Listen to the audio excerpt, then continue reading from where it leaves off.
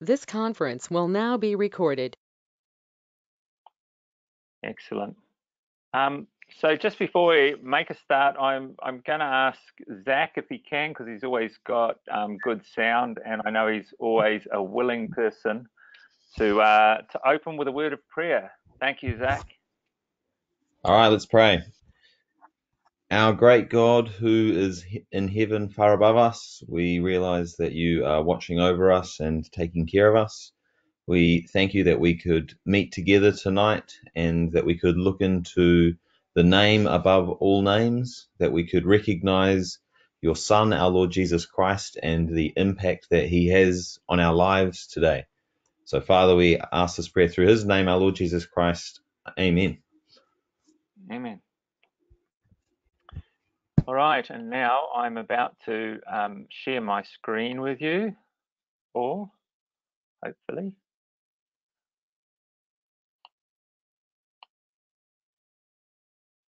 Okay. How does that look? Everybody can see that, all right, on the screen. If you can't see the screen, if you're using a mobile device, I think what you have to do is swipe with your finger across left to right on your screen, and then the slide presentation will come up. I get the feeling that some are tigers for punishment, and this is the second time around, or even some maybe for the third time around, because there's some from Whangarei here, and I essentially did this talk in Whangarei, but there are a few modifications with it. So, you know, when you walk out in the world today and you were to walk down the street and ask somebody at random who they considered might be the most influential person in history, I guess you get a variety of answers, you know, Aristotle, Julius Caesar, Alexander the Great, Winston Churchill, Gandhi, Chairman Mao, George Washington. Any number of names might come up. And yet even the skeptics have to agree that the most influential person and the most influential name in history is that of the name and personage of Jesus, which of course in itself is probably one of the greatest evidences that we have to prove the Bible as true, because the story of Jesus and the name of Jesus really has no right, from his background and upbringing from this, you know, backward place in Judah, a despised little area, to have influenced the world as much as he has. Now, I've got a funny feeling this next slide is not going to play. I'm just going to attempt it, and if it doesn't matter. I seem to have a problem with it. But we'll see how we go. No, it's not going to play. Okay. So Proverbs says that the name of the Lord is a strong tower, and the righteous runneth into it and is safe. And I really think that right now in lockdown, this is perhaps the most powerful verse in Proverbs, because here we are where the world is changing really at a dramatic pace. No one could have imagined that in 3 months we would see such a change to the world. And there's a lot of uncertainty out there, there's a lot of fear, but for those of us that you know, have a confident faith and a belief in the name of Jesus Christ, this is going to be our rock, and it's going to be our fortress, and it's going to help us in our preparations. Ecclesiastes chapter 7 says a good name is better than fine perfume. In the Bible, when you look at the importance of names and the amount of times that there is huge significance given, to a person's name at the birth of what they might be called. This is just one example of showing that, you know, many kings had a great name attached to them. They had the name of God attached to them, but they weren't great kings. Uzziah, who rose up and then in his arrogance he stood against God, didn't really live up to his name. Zedekiah never really lived up to his name. On the other hand, faithful kings like Hezekiah, the strength of Yah, lived up to his name. So we have many examples of those that did live up to their names, sometimes even for good and bad. We think about David talking about Nabal and says, as his name is, so he was. He really did live up to his name, and I'm not really quite sure why his mum and dad named him a fool. That's an interesting point for discussion at another time. But Ecclesiastes said a good name is better than fine perfume. But then it goes on to say that the day of one's death is better than the day of one's birth, because at the end of the day, no matter how good the name is that's given at birth, that name is never realized until a person has lived their life, until the day of their death.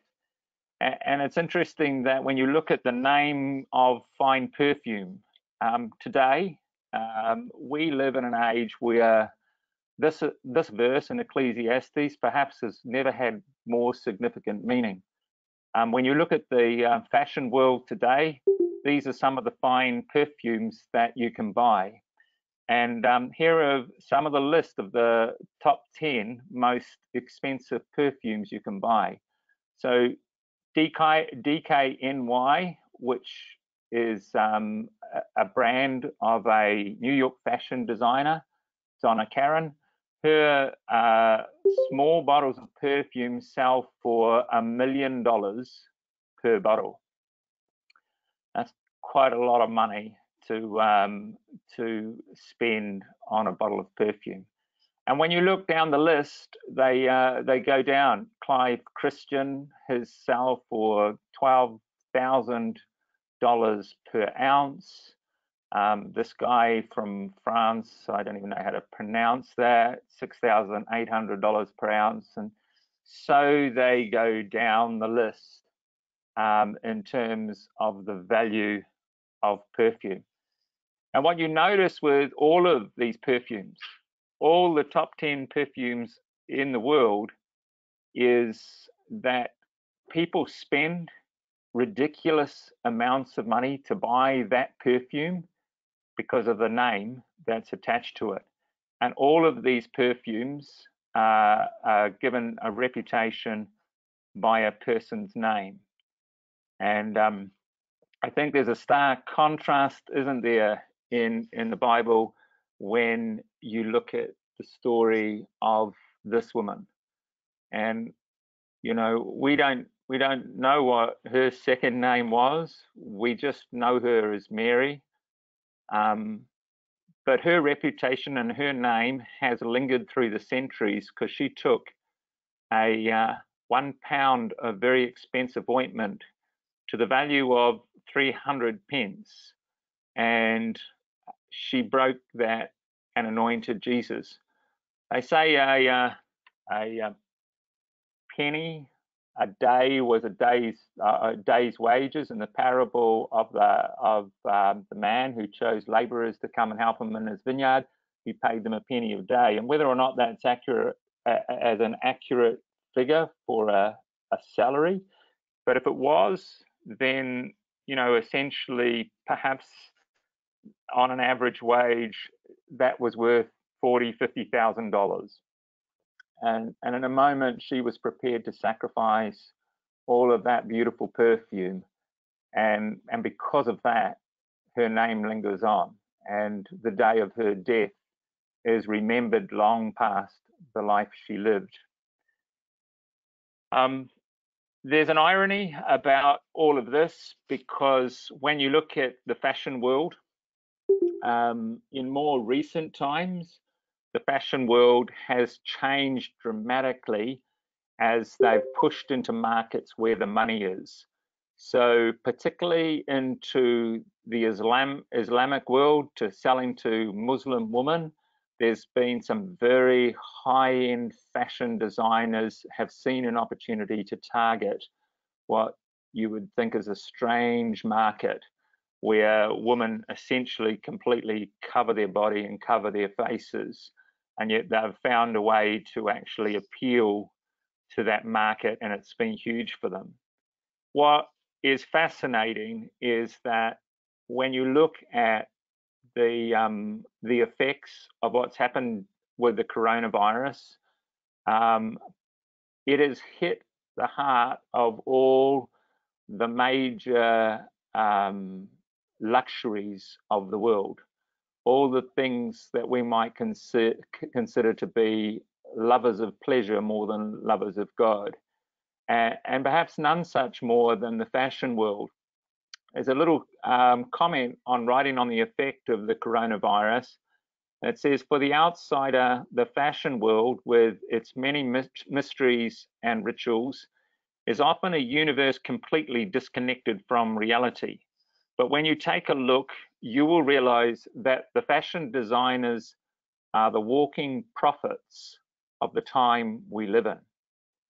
So it's an interesting comment that, you know, fashion design is seen as a symbol of the walking prophets of our modern age. They guide and they point all men in the direction, or influence men in the direction they might go.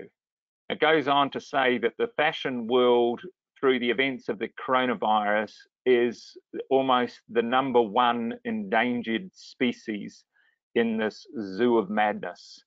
And it's so true. When you look at where the coronavirus has affected the most, the 4 pillars of the fashion world sit in London, Paris, Milan in Italy, and New York.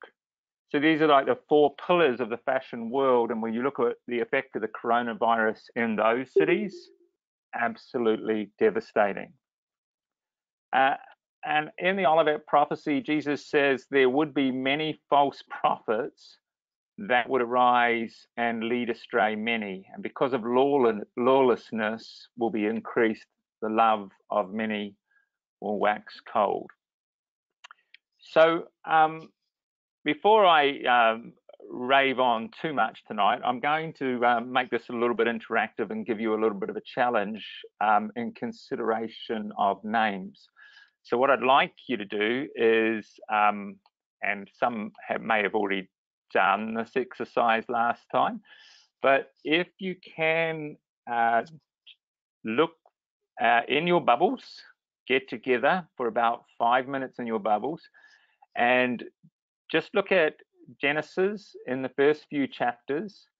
And I want you to look carefully at Genesis in the first few chapters, and I want you to find in those first few chapters the things that God names and the things that man names.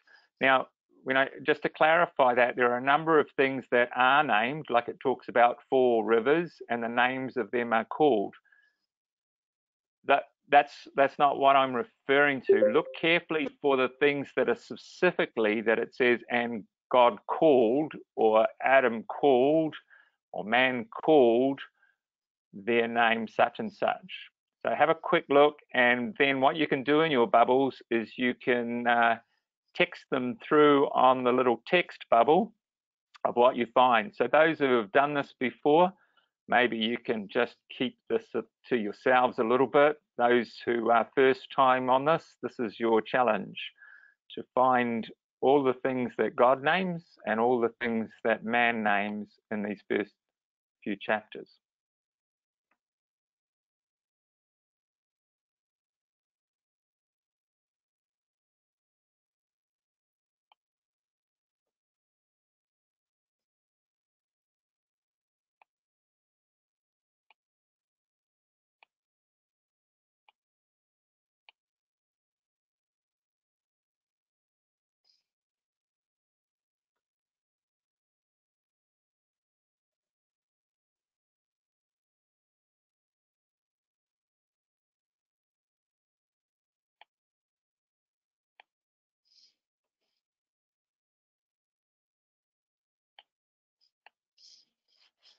So what have we got? Chris and Julie, land. Chris and Julie, sea. Land and seas. Yes, very good. So there is, in that first few verses, the Marsden household says day and night. So very good. So yes, God names land, seas, and Marsden household has sky. There you go. Land, seas, sky, day, night.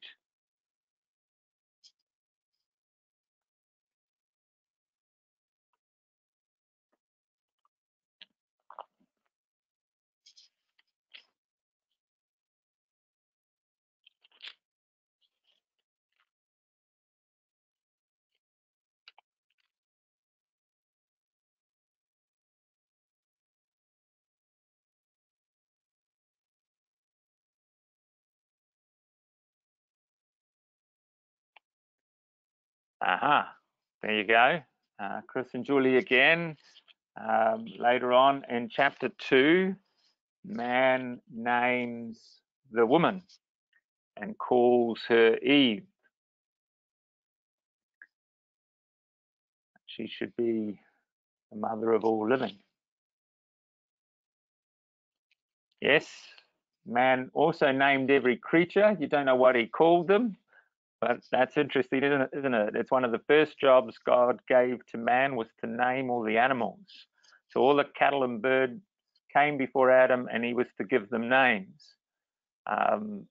And that was designed to teach Adam that in all of the things of God's creation, there wasn't a suitable partner for him. And so as he interacted with all the animals and gave them a name, he found that there was something missing. So that's why God brought, or God gave man a helpmeet in bringing to him a partner. All right, that's great. Thanks, guys. There is one other one there in early chapter of chapter 2, and that is that not only does man name the woman Eve, he actually calls her woman, and that in itself is really interesting because let's find that verse if I can. Where does it say man? Verse 19. Verse 19. Yeah. Chapter 2.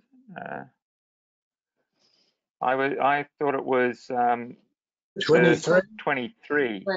Verse 23. So the man said, "This is at last," which you can see his exclamation that at last he's found a suitable helpmeet, a partner for him. This is bone of my bone, flesh of my flesh. She shall be called woman.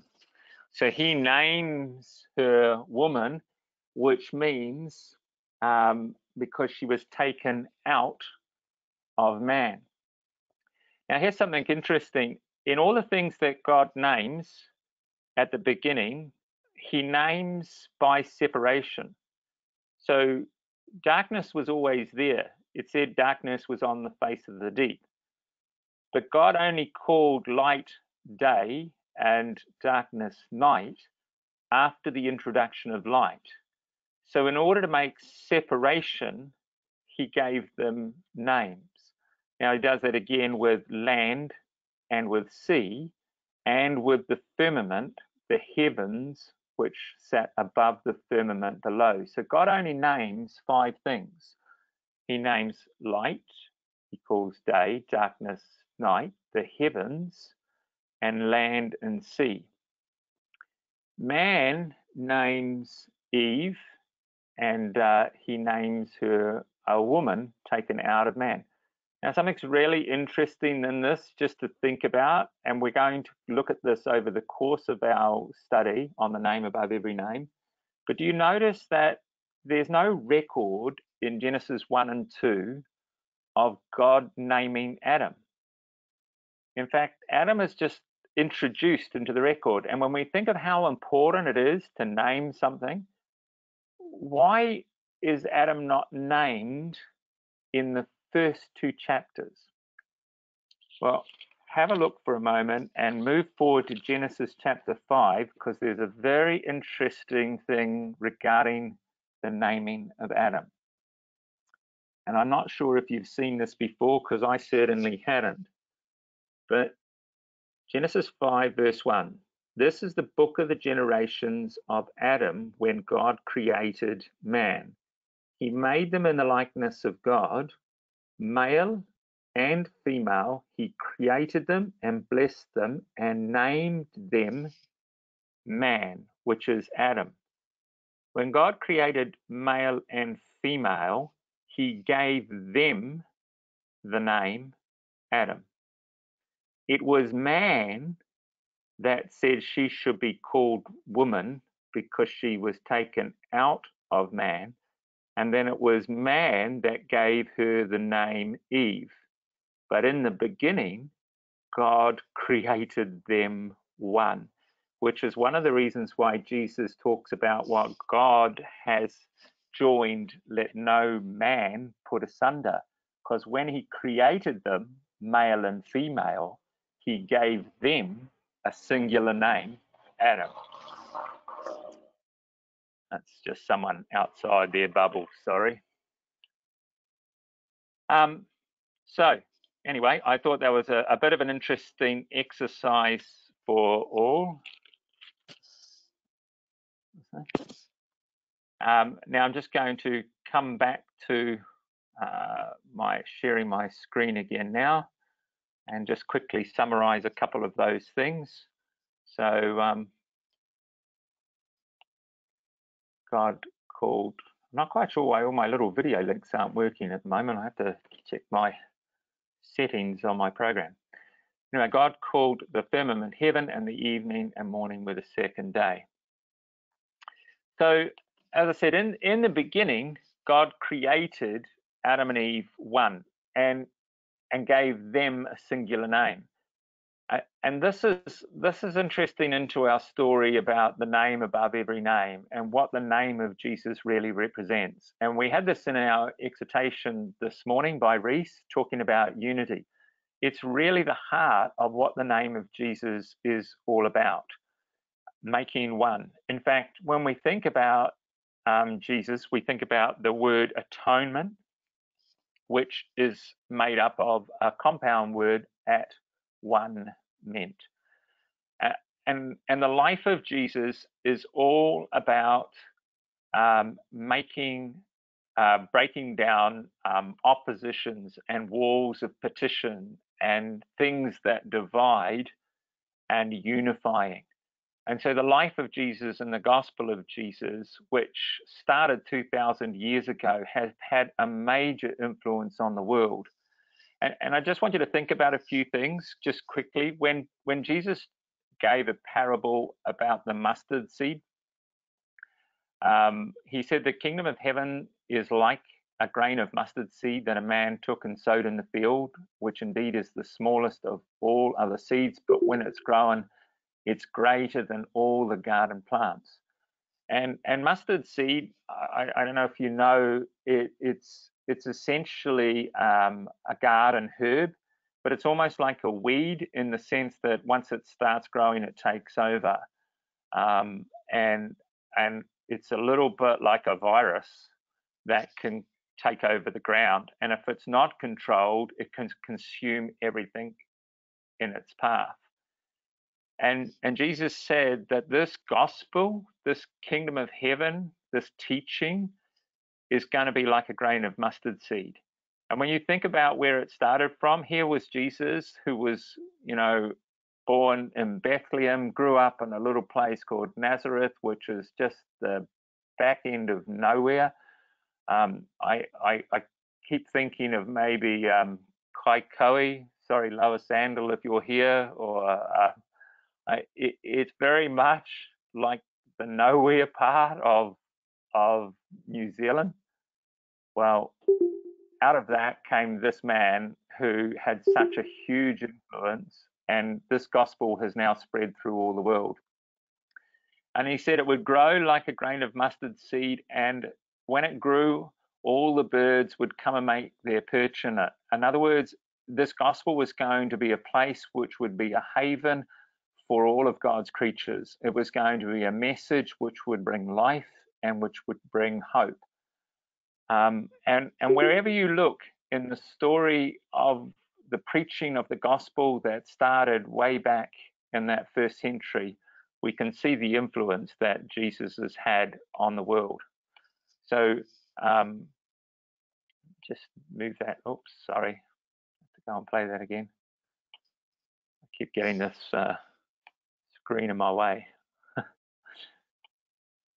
Okay, so this is a quote by an Anglican minister back in the 1800s, and he made the comment of Jesus that he's the greatest influence in the world today, and said there's a fifth gospel being written, the work of Jesus Christ in the hearts and the lives of men. And then there's another poem which is incredibly powerful, written around the same time, which goes like this. He was born in an obscure village, the child of a peasant. He grew up in another village where he worked as a carpenter until he was 30. Then for 3 years, he was an itinerant preacher. He never wrote a book. He never held an office. He never had a family or owned a home. He didn't go to college. He never lived in a big city. He never traveled 200 miles from the place he was born. He did none of the things that would normally accompany greatness. He had no credentials but himself. He was only 33 when the tide of public opinion turned against him. His friends ran away. One of them denied him. He was turned over to his enemies and went through a mockery of a trial. He was nailed to a cross between two thieves. While he was dying, his executioners gambled for his garments, the only property he owned on earth. When he was dead, he was laid in a borrowed grave through the pity of a friend. 20 centuries have come and gone, and today he is the central figure of the human race. I'm well within the mark when I say that all the armies that ever marched, all the navies that ever sailed, all the parliaments that ever sat, all the kings that ever reigned, put together, have not affected the life of man on this earth as much as that one solitary life. And it's so true, isn't it? To me, this is one of the most powerful examples of the evidence of the Bible. There is just no right or reason, no rhyme or reason why the name of Jesus and the influence of his teaching should have influenced our world. But it really has, and it has for so many good things. You know, Jesus' teaching towards children, the time in the gospel where he said, leave little children alone and don't forbid them to come to me, for the kingdom of heaven belongs to such as these. For hundreds of years, the attitude towards kids in the ancient culture was absolutely barbaric. Children weren't really even considered to be worthy of life until they had grown to a mature age. And so kids, even like in many countries today, sadly, in the impoverished, are exploited and abandoned and often killed and traded to the evilest of men. And that existed in the days of Jesus through the Greco-Roman world. But it was through Jesus' teaching and this book here, written by this guy Bate, who wrote a story when children became people, talks about the Christian influence which changed the darkest age of the world, where children weren't given any credence. So whether it was children or whether it is human rights, you think about the influence of Jesus across human rights. There is neither Jew nor Greek. There is neither slave nor free, male or female. You know, Jesus' influence particularly on the slave and the free, but the equal opportunities that people should have in a life in Christ, was taught through his interaction and his dealing with every class of people. And so people like William Wilberforce, perhaps many of you have seen the movie Amazing Grace, which came out a number of years ago, the true story of the influence that Wilberforce had on the abolition of slavery. That's his statue outside Westminster Abbey. He committed his life to the abolition of slavery, and in 1833, of course, that act was passed. It would then go on and affect America, but it was all upon Christian principles, that it was through the teachings of Christ that people shouldn't have the right to own slaves, to have people as personal chattels. Jesus' teaching in regards to the role of women was absolutely outstanding. His interaction with women was way ahead of its time, and I think that influenced a lot of the apostles' teaching. One of these quotes in Timothy, which is taken from an extremely literal translation of the Greek, and I believe an incredibly accurate one, but again, a topic for another time to discuss. This is a translation from the Revised English version, which says, "A woman must learn and be learning without causing disturbance." Now, that might sound, or subjugation, that might sound like something that, Paul's often accused of being, a male chauvinist. But this was so ahead of its time, because whether it was Jewish, whether it was Greek, whether it was Roman culture, the attitudes towards women and education is much the same as it exists in Islam today. They weren't permitted to learn. And so when you see pictures like this in the story of Mary and Martha in the house of Lazarus, which you might be familiar with in John chapter 11, Martha is indignant at Mary because she's sitting at the feet of Jesus. I had always thought it was because she thought, her sister was being lazy and she needed a hand. But there's far more to that story. It's the fact that in the culture of Jesus' day, it just wasn't permitted for women to sit and to learn at the feet of a rabbi. And she, as she was busying herself, she just thought it wasn't right that Jesus was allowing Mary this position, this privileged, honored position. And Jesus, of course, would go on to say, leave her alone because she has chosen that good part. Totally radical teaching that changed the world in his day and still influences our world today. So when you look at education and the greatest names within education, every single one of these universities and all the ancient universities, Oxford dates back, 1,000 years, University of Cambridge, Princeton, Harvard, they were all established and built upon Christian principles in the belief that a person should have the opportunity to love the Lord with all their heart, with all their soul, and with all their mind. And if you looked at art, literature, music, sculpture, there's been more artists, more composers, more writers, more sculptures giving glory to Jesus than all famous people put together. More things have been written about Jesus than any other identity by anyone. If you look at the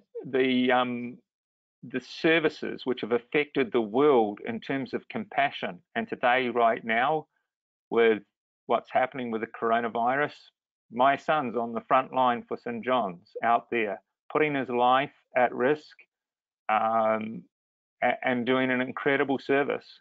So whether you look at Samaritan, St. John's, Red Cross, Good Shepherd services, they're all built upon the stories of Jesus, of compassion and love, of being able to sacrifice your own personal well-being and fears to save other people. The Red Cross was set up by Henry Dunant, to Calvinists. The Order of St. John's goes back 1,000 years AD, the time of the Crusades, when they set up a place for Christian pilgrims and they went to Jerusalem. Had the first seeing eye hospital in the world. Huge influence upon the world. And as a leader, this was unheard of. You can see Jesus spirit of compassion and forgiveness all through the Bible record. Perhaps this one is a great example with a woman that was caught in the very act of adultery, condemned under the law. It was a black and white case. And Jesus stood up and said to her, "Woman, where are they? Has no one condemned you?" And she said, "No one, Lord." And he said, "Neither do I condemn thee." This spirit of forgiveness and compassion has been an enormous influence on world leaders today.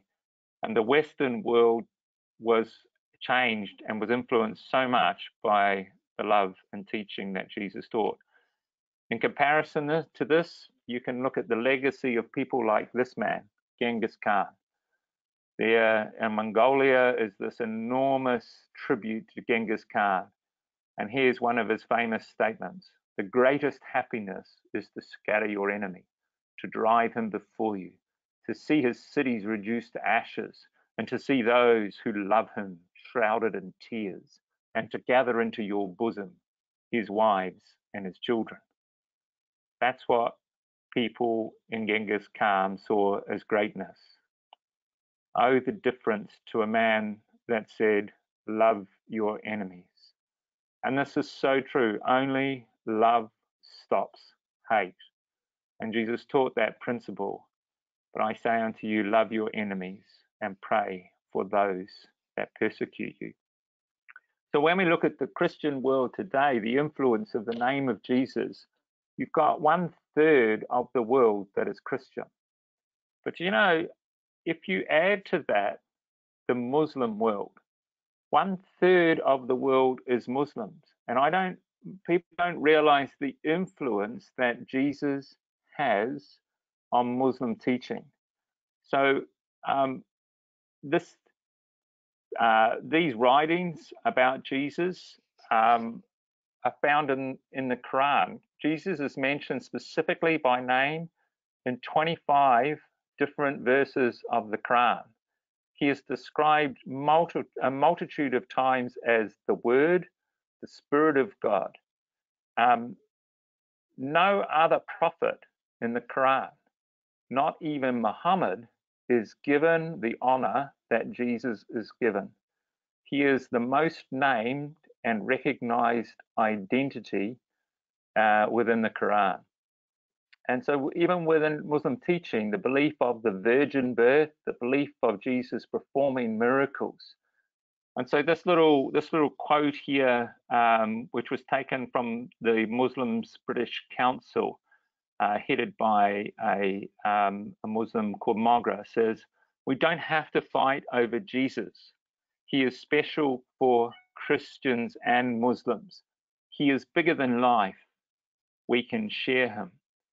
And so if you take the influence, and I know that, you know, within Islam there are, you know, fanatical left and right wings of Quran, but of Islam, it's not dissimilar to Christianity when you think about it. You know, we had years of, through the Dark Ages, where, you know, through the persecution of the believers and through Catholic Inquisition, of the radical side who twisted the teachings of Jesus. But even within the Quran are some of the most valued principles of forgiveness and compassion and loving your enemies. And they come from the teachings of Jesus. And perhaps this story here, I find to be one of the most incredible stories that I've ever heard. And I think, maybe I can't, I promised to put this up last time. I'll do it again at the end of this if I can remember. These two chaps, these two gentlemen, Azim Kamisa and Police Felix, are very interesting gentlemen. Azim Kamisa, he's a Sufi Muslim, and Sufi Muslims are perhaps the most, you might call, middle of the road, balanced, if you like. They take the peaceful principles toward in Islam and in the Quran, and really believe in the principles of meditation, of compassion, of love, and of kindness. And Place Felix, he's a Baptist preacher, and they've formed an incredible friendship and an incredible bond together, Christianity and Islam. But what's amazing about how they formed that friendship is that they together started a foundation called the Tariq Khamisa Foundation. Tariq Khamisa was Azim's 20-year-old son. He was shot and killed in 1995 when he was only 20 years. He was a bright student, and he was shot and killed by a 14-year-old boy. He was lured to deliver pizza into a gang initiation, and when he got there, this 14-year-old boy was enticed by his friends to kill him. And he shot and killed him, and it was the first case in US history where a 14-year-old was tried as an adult, and Tony Hicks, the boy that was 14, was given a 25-year-old sentence. A 25-year sentence. As you can imagine, for Azim, his world came crashing down in a moment. Nothing could have prepared him for what had happened. He said it was just like a tsunami of grief. It was like a nuclear explosion just went off inside him. And he had to, of course, explain to his wife, Tariq's mother, that their only child had been shot and killed. Azim spent a long time trying to come to terms with it, and he did so through the power of meditation and through principles of compassion and forgiveness. And after some time, he decided to reach out to the caregiver of Tony Hicks, who was his grandfather, Place Felix, the man next to him. And between the two of them, they forged a friendship, and he learned Tony's story, that this poor boy at the age of 14 was subjected to being pushed from foster home to foster home. He wasn't brought up in a good environment. And Place Felix had taken him as under his wing as a loving grandfather to try to give him an education and try to bring him up on right principles. But the damage already done to Tony was such that he was already involved with gangs, and it led him down a path which caused him to murder someone at just 14 years old. Azim went further and decided to go and meet Tony in prison. When he met Tony in prison, he thought he was going to look into the eyes of a stone-cold killer. Instead, he looked through the eyes and he saw a young boy who was scared and afraid, and a young boy who was steeped in guilt and hated himself for the things he had done. And through the compassion of love and forgiveness, they helped Tony through a very difficult time in prison. And Tony is out of prison this year and joins Place and Azim in working together in their foundation, which is built upon a principle for stopping children killing children and stopping crime in American schools. And Azim's written a number of books, but books written on principles which we would completely say amen and amen to. The belief that sustained acts of kindness lead to sustained acts of friendship. Sustained acts of friendship leads to trust. Sustained trust leads to empathy, and sustained empathy leads to compassion, and compassion finally ends in peace, where a person finds meaning in life. This is all from the itinerant preacher who, at the age of 30, walked around the streets of Nazareth with a group of fishermen and started teaching principles about life. And those teachings have reached to the four corners of the earth, and today they still influence society. You know, the greatest sign, I believe, of the end of the age is this one, and it comes right after that quote in Matthew 24 that we read earlier about the false prophets that shall arise in the last days, and that it says, of all the things that we will witness in the last time, Jesus said there'll be signs with earthquakes, famines, wars, and pestilences, and we've seen them all. But he said, when you see this gospel of the kingdom proclaimed throughout the whole world as a testimony to all nations, then the end shall come.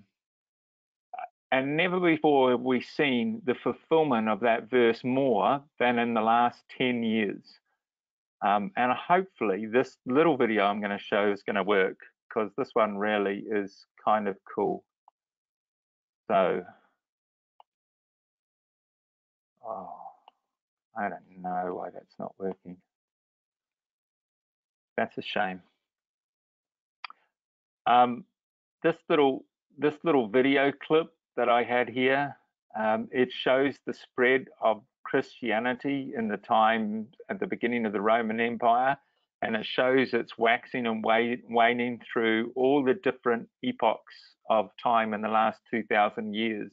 It shows the kingdoms that have risen and fallen at the same time Christianity slowly growing. And you can see Christianity waxes and wanes. But as it gets to the last 10 years, it's incredible. We see the gospel just preached to the furthest parts of the world. And I guess I was hoping that maybe my dear brother, and I'm just quickly looking down the list, no, he hasn't joined me. He's still out shopping, which is a bit of a shame. So I sent a message to my dear brother Carl Belush in Finland, and I asked him if he would like to join us.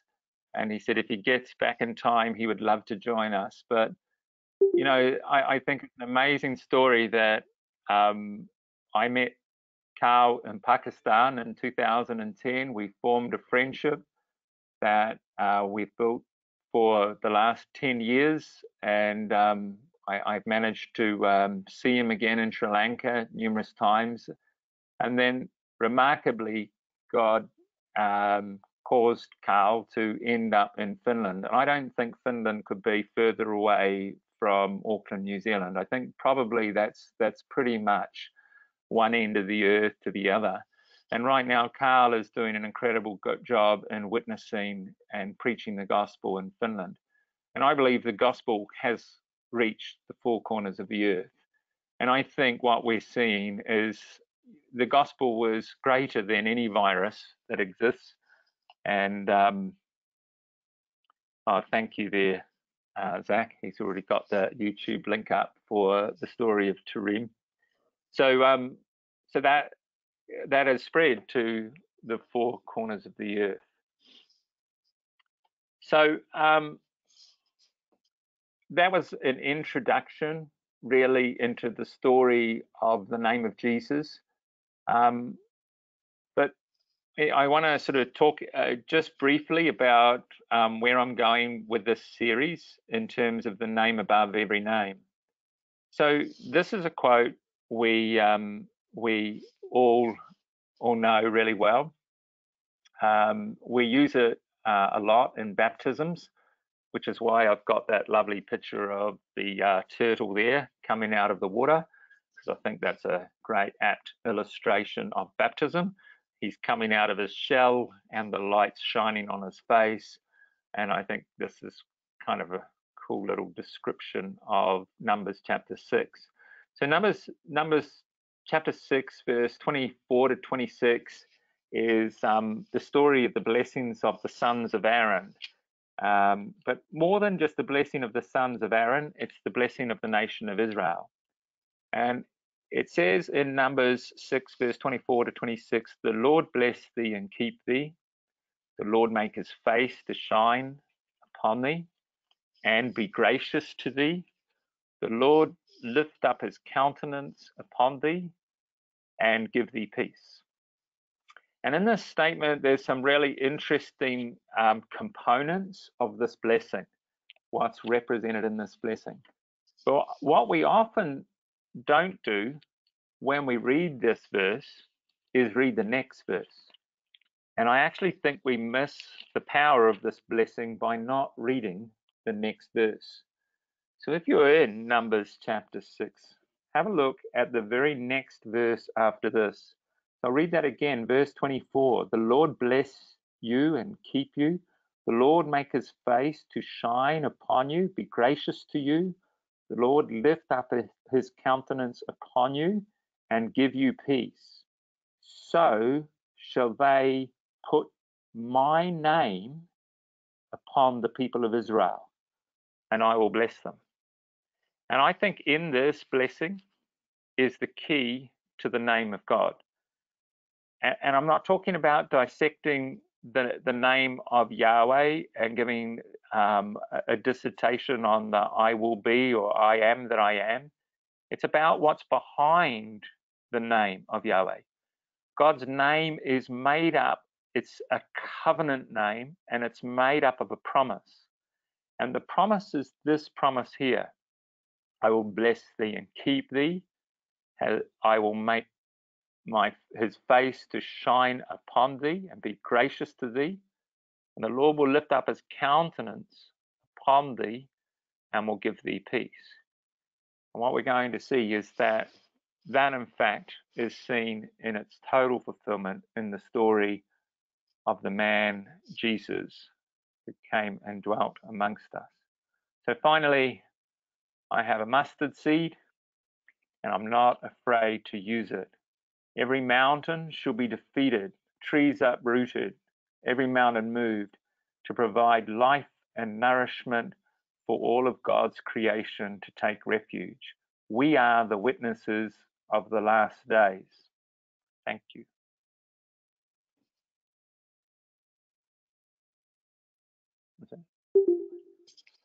Oh yes.